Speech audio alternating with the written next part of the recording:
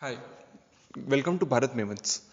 Let's go through 5 ecom metrics which fast growth and profitable brands use and you should be using too regarding the metrics. Coming to, we all have seen posts on AOV, CPA conversion rate, but apart from these, there are other important metrics. In fact, some metrics are even more important than these and you should listen to it. Number 1, contribution margin. This is revenue minus COGS.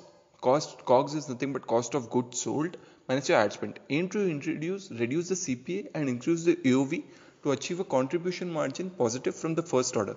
Should be a number you should keep track every day in and out, so that you need to aim for making this number contribution margin positive.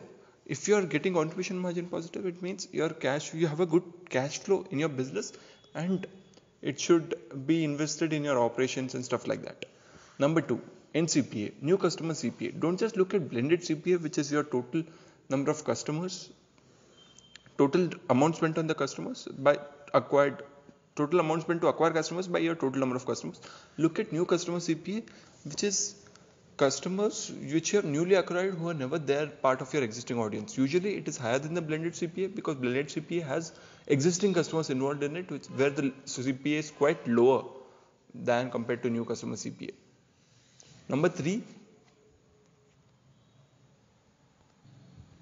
coming to organic percent of total revenue. This is a true sign of growth, where organic revenue generated percentage should increase as you scale and even out of the total revenue. Though the paid media spend increases, the percentage of it should actually keep either stagnant or decrease, because your organic flywheel should take into effect and your product itself should bring back customers, not just your marketing. That is a true sign of growth, and a product market fit is achieved then and there itself whenever a new customer brings in more customers for you.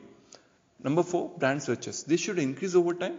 This lift in brand search is a sign of delivered customer promise, and people are looking for your brand as a solution and trusted thing to solve their pains. That's a very good thing to have. You can track that in your Google Keyword Planner or Google Search Console. Both are effective. Google Keyword Planner is more robust to track your brand searches, but it should have at least 1,000 searches a month before you can track it. Number 5, percent of people using discounts. Make sure you note it's percent of people, not the people itself. So as you scale, more people will be using discount, but what's the percentage of it? Over time, percentage should decrease, which means people are willing to buy at full value. In Black Friday and Cyber Monday seasons, it's common to have many discount offers and stuff, but when it is normal, people should be willing to buy at full value, and your marketing should be able to convince them to buy at full value, so that customers don't look for discounts here and there and go for the competitor's website. Thank you. This was Bharat Mavens. If you need any help with your e-com brand's growth or consultation, you can check out our channel and you can head to the website. Thank you. Thank you very much.